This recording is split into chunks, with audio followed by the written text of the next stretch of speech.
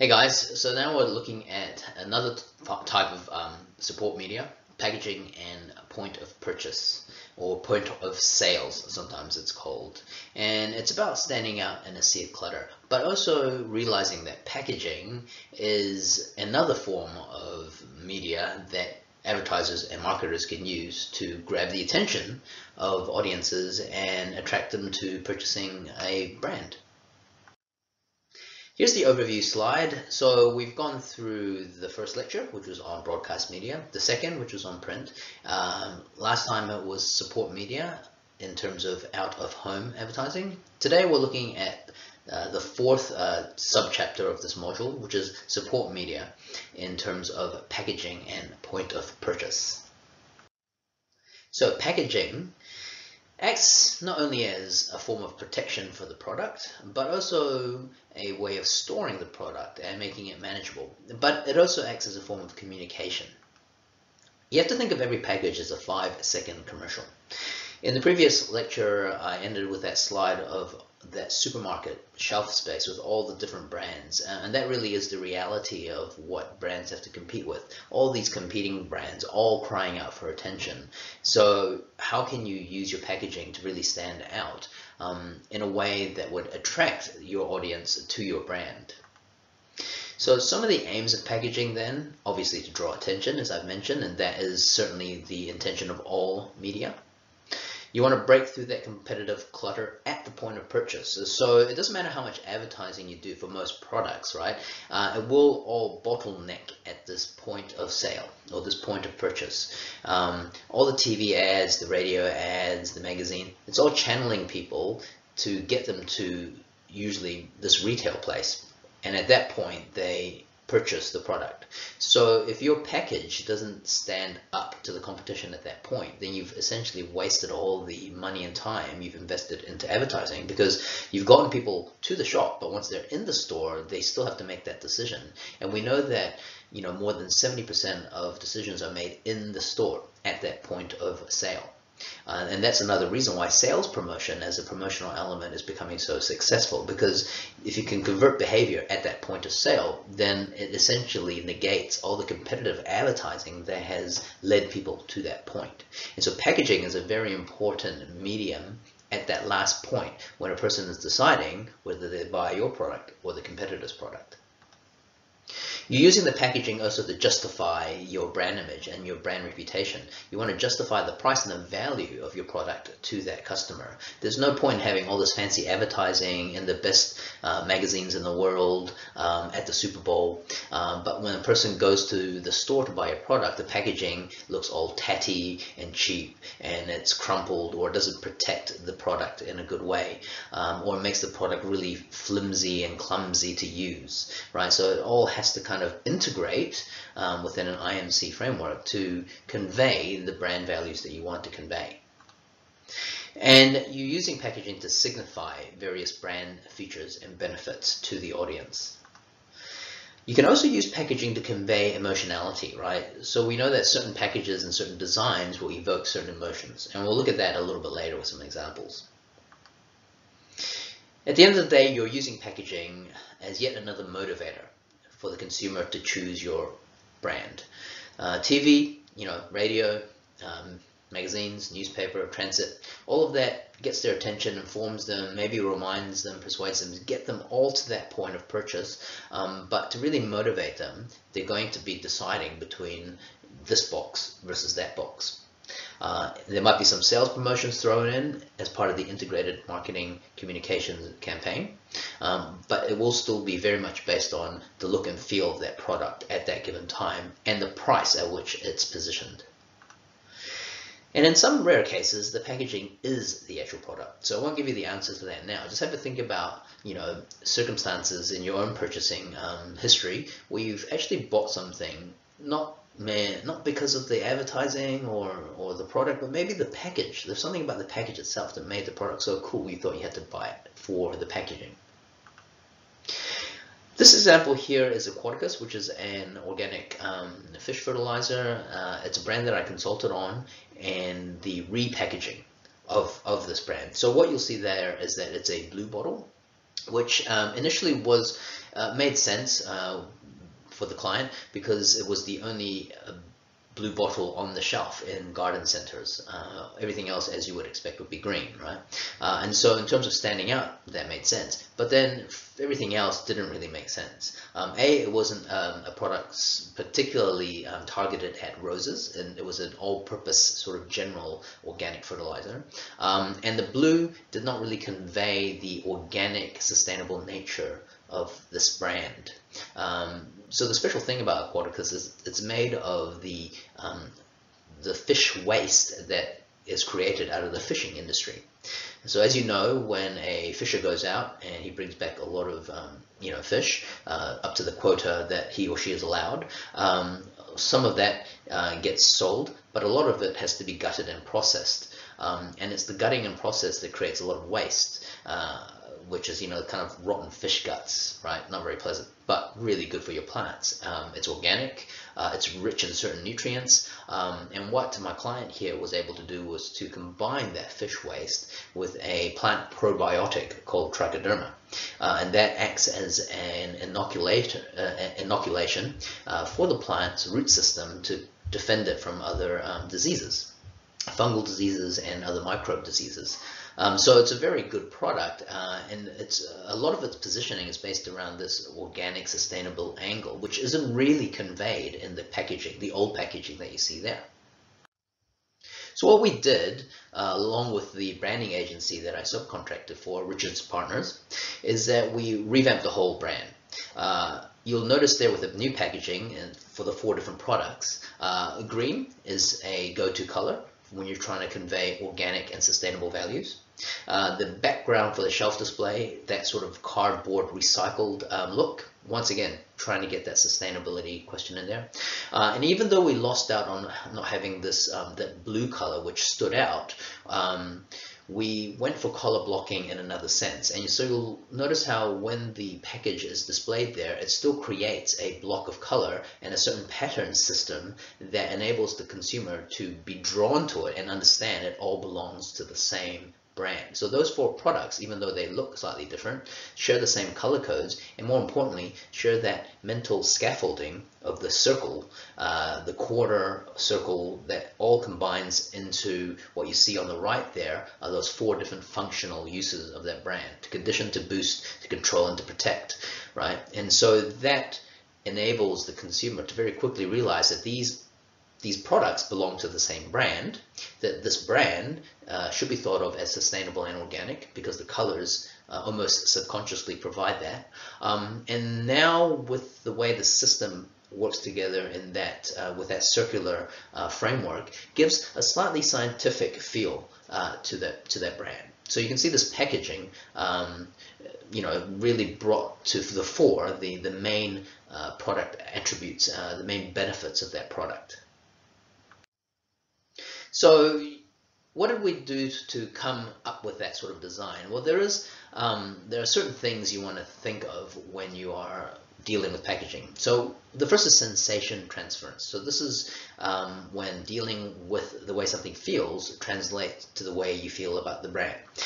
Apple is a classic example of this. For any of you that own Apple products, is when you unbox Apple, you immediately get this sense of superior design, really professional, perfectionistic type product, right?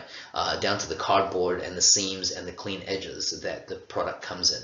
And that emotion, so you're already developing a attitude towards the brand and an emotion towards the brand before you've even touched the brand, just simply by holding and unboxing the brand. So that's the packaging working in that way. The color, so we already established that much meaning is associated with colors, with your greens and your browns associated with sustainability and organic stuff, your red with excitement and hedonism, blue for refreshing and cooling, etc., etc. The design and shape cues, so various shapes and lines, whether something is curvy might signify a feminine type product, or something is jagged and edgy and sharp, right? So different design cues will elicit different sort of perceptions of the brand and the product. The size, so if you have a large product, then that signifies bulk value, and it may also encourage more consumption because when people have more, they typically use more. So you see this happen all the time with toilet paper, right? You get the massive 24 pack, which signifies bulk value. But then if you have 24 rolls of new toilet paper, you probably end up going through a lot quicker than if you only had a 4-pack. Physical materials, so whether it's made of metal, or whether it's made of wood, or whether it's made of plastic. So all these things within a package will signify certain values to the audience. VIEW is an acronym that helps sort of summarize the different types of way of evaluating and creating packaging. So the V part stands for visibility, and the point of any package is to attract attention. And you can do so in a way that still makes people realize it's part of a certain group or class of products. So if we go back to that previous example of Aquaticus, you'll remember that the original bottle was blue. So that worked well in terms of attracting attention because it was the only blue thing on the shelf. But at the same time, it didn't work well because people saw blue and they automatically don't think that it's an organic or sustainable product. And they also don't know what exactly that product is, because if everything else is green or brown, what is this blue thing, right? And unless they're really willing to go up to that product and look at it and understand what it is, they might just ignore it and just go to the next most familiar brand that they understand that seems to fit in with that category.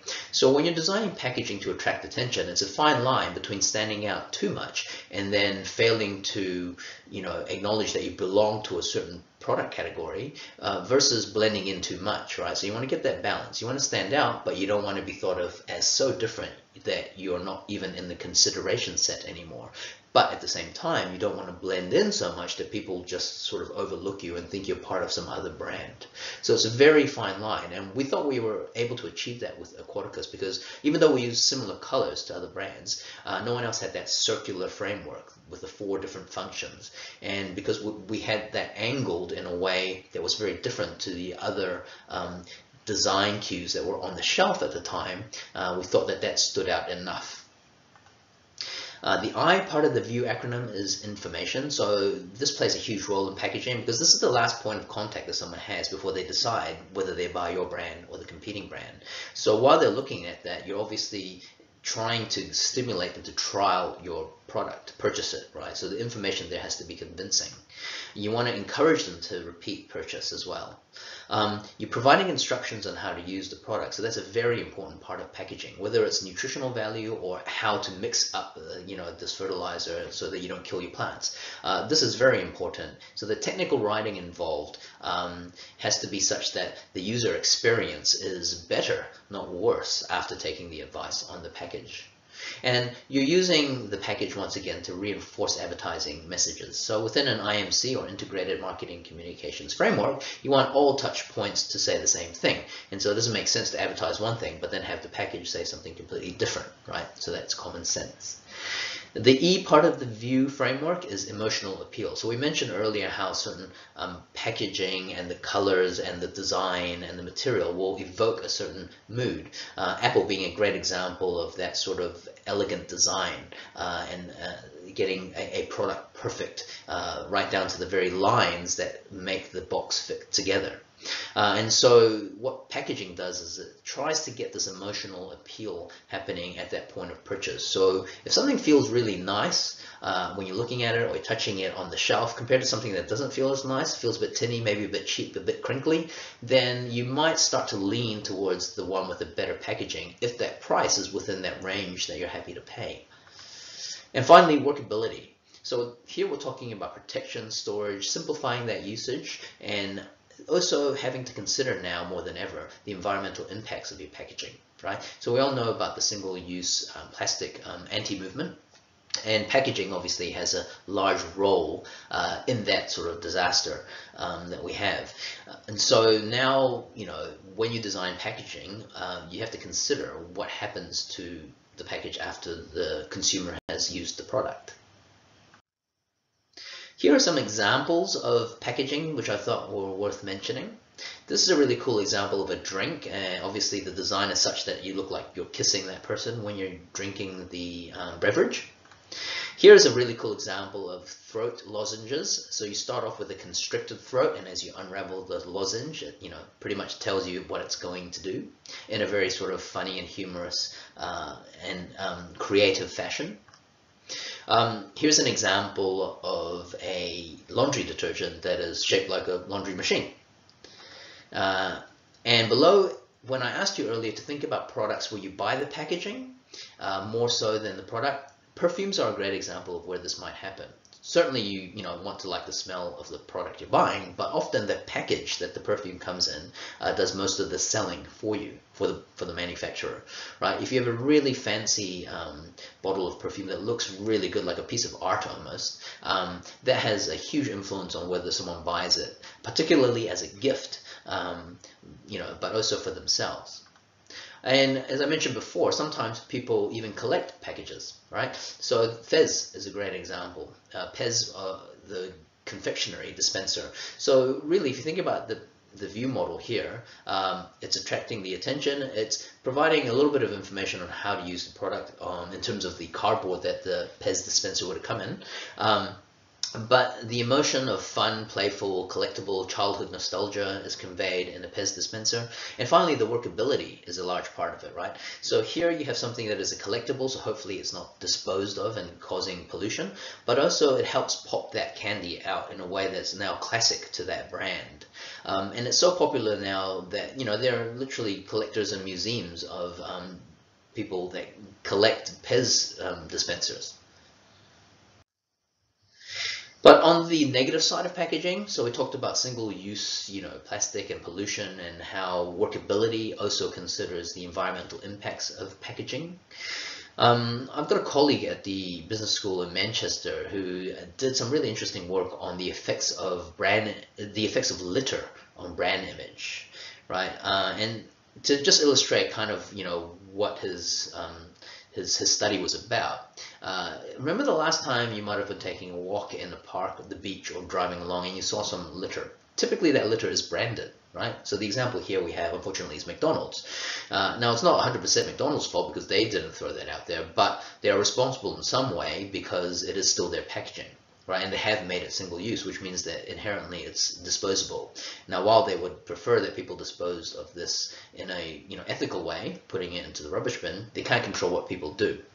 So in the past, the business was never held accountable for this sort of activity where things are, not only causing, unpleasant sort of environmental pollution, but also sometimes dangerous in the case of the Bud Light bottle here. So what responsibility is it of the brand to try to mitigate some of these things that happen?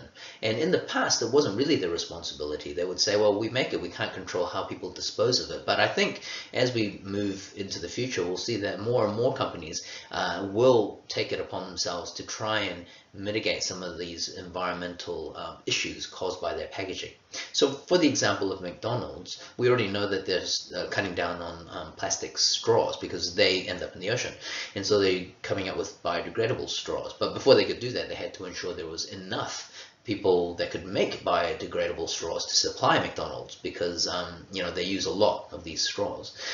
What about a package that isn't single use? What about a person that actually owns some sort of slightly fancier and less single use version of a Big Mac container, and if they bring that Big Mac container to McDonald's, they get a 10 or 15% discount, right? That would stop litter from happening from McDonald's, but B, it would also encourage repeat purchase. So these and other sort of thoughts around how companies and brands might mitigate the impacts of the environment from their packaging are worth thinking about, particularly if you're working for brands whose positioning is about some sort of environmental imperative.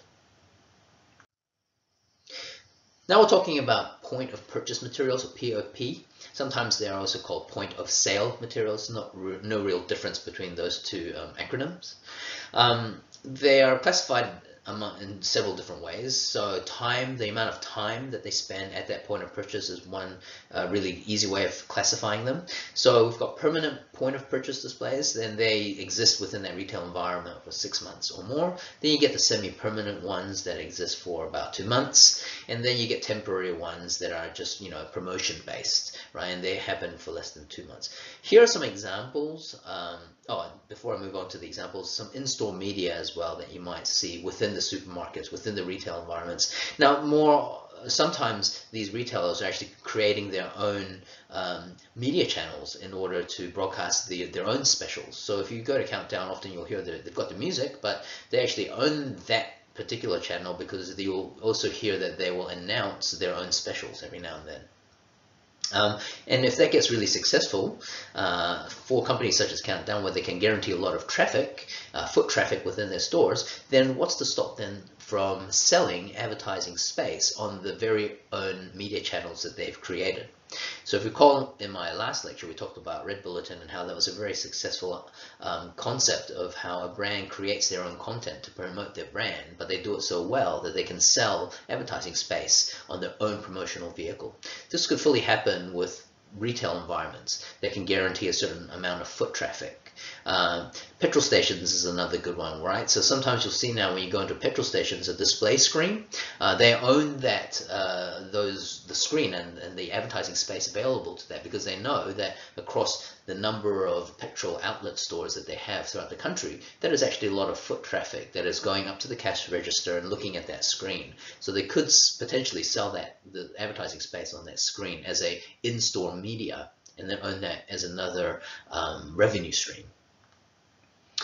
So some of this in-store media traditionally are promoting in-store coupons, announcements, all that sort of stuff, usually to promote the retail, the store's own business, but nothing stopping that from being extended to other brands beyond that retail environment. Here's an example of in-store displays. So these will be familiar to you, if not the exact brand, but certainly the intent of these. So they're trying to attract attention at that point of purchase, so that people will, you know, go up to the display and take some of those products. And often they are integrated with some sort of limited sales promotion to try and increase that level of engagement. Here's a social marketing example. So in some countries, you need to put $1 into the trolley in order to take it out, and then you get the dollar back when you return the trolley and pop the lock back in the other side. What this particular campaign does is puts a child's face where the dollar goes, signifying that it takes only $1 to feed kids in these developing nations. So the aims of point of purchase advertising is similar to most advertising: to inform, to remind, and to encourage or persuade people to purchase that particular product or do something in the store. But they can also act as a form of merchandising. So if you think about the retail space like a supermarket, there's a very regimented, shelf system, right? There's rows and rows, and they're very uniform. What some of these point of purchase displays do is they create additional real estate at the edges where there's a little bit of space, and it creates more advertising space to merchandise a certain product, right? So if you think about the examples in the previous slide, you could get the painkiller Advil in the pharmaceutical aisle, but that point of display exists beyond that pharmaceutical aisle. So it's another place where merchandising can happen, and so it's making more effective use of the limited space that retailers have. They influence unplanned purchasing. So a lot of purchases happen, at that point of purchase rather than pre-planned. So a person might go in the store planning to buy a certain brand, but something might attract them to buy a different brand. And point of purchase advertising is quite successful at doing that, particularly if combined with sales promotion at that point of sale. So it's working on this impulse, or maybe sometimes just reminding people to buy a certain brand that they forgot to add to their shopping list. Now, depending on the type of shopping trip, the personality characteristics of the consumer, whether they use lists or not, and the amount of time they spend and the number of aisles they traverse, that will all influence their unplanned purchasing. But in the next slide, I'll show you some stats and some data on how the percentage of unplanned purchasing is increasing, and hence why these point of purchase advertising displays are so effective. And it could also be that they are increasing the amount of unplanned purchasing simply by being there. And so you've got this upward spiral of more point of purchase advertising being invested into, which leads to people making more unplanned in-store purchases, which proves their success, and you have this upscaling effect. So here's a table which is also available in the textbook, basically just showing, the different types of purchasing behavior that can happen in the store, from one which is specifically planned, so this is something you go in with an intention to buy and then you buy it, to a specific brand.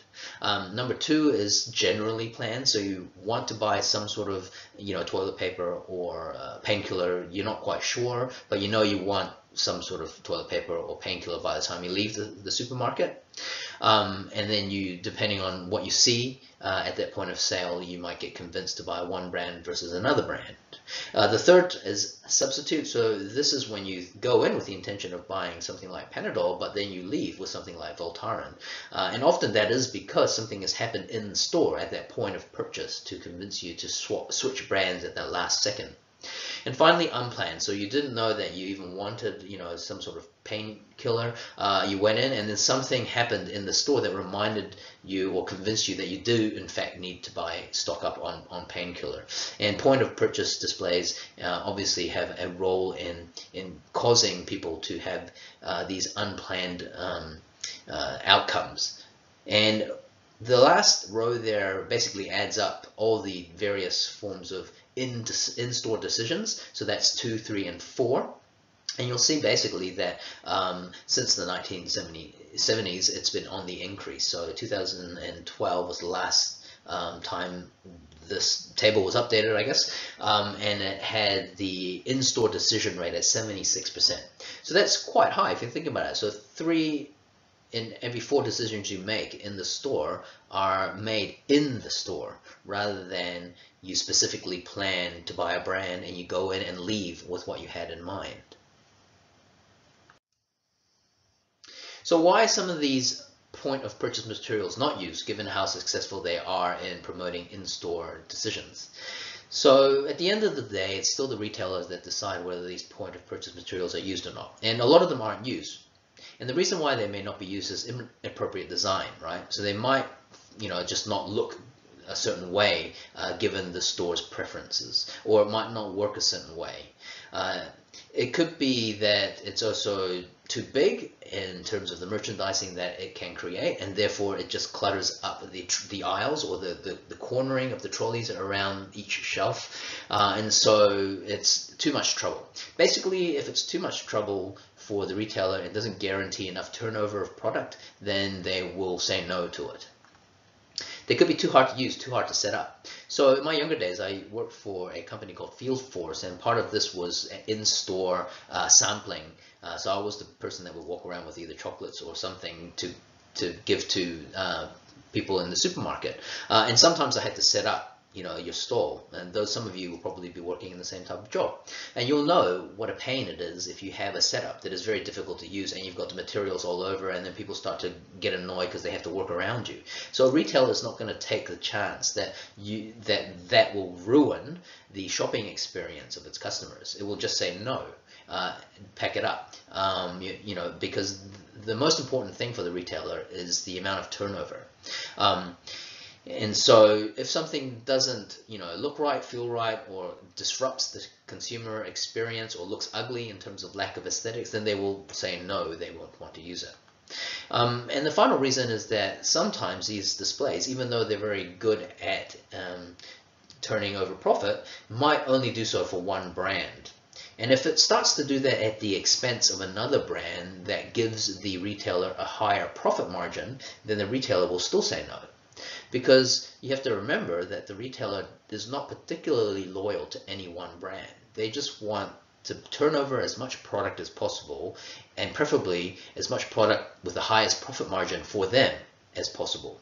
Hence, they always prioritize their in-home brands, their the signature ranges and the PAMs, because they get the highest profit margin on those, and that's why they are always at that premium shelf space, eye level. Right? But to relate this to point of purchase materials, a lot of these point of purchase materials will only come from manufacturers of national brands. So these are the brands such as, Kellogg's, Watties. So these are those brands that are, popular for customers, but don't necessarily give the retailer the best profit margin. And so while the retailer is happy for these point of purchase materials to exist to get the turnover up and to help create more effective use of the limited floor space they have, if it starts to cut into their profit margin because it's cannibalizing other brands that may perhaps provide a better profit margin, then they could still say no to those point of purchase materials. So next time we're going to look at promotional products, which is another area, another medium that I'm quite passionate about, and we'll finish off with some sample test items.